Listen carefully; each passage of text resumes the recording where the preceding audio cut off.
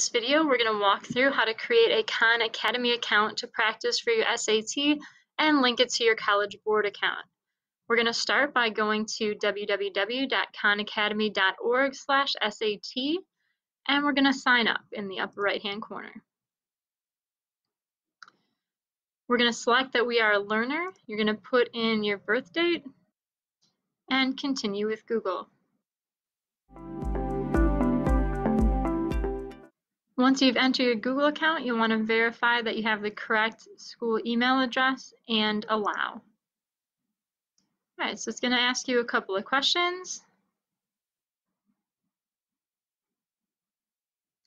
And we're going to want to sign into College Board and connect your account to Khan Academy. Now it brings us to the College Board page where we're also going to want to sign up for an account. So we're going to click on the blue Sign Up button and use the same information we used for the first one.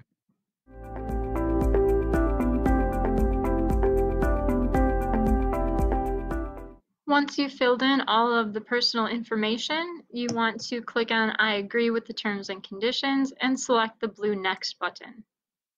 You're going to create your student account. So double check name and birth date and confirm. Now we have a College Board account and a Khan Academy account ready for practice.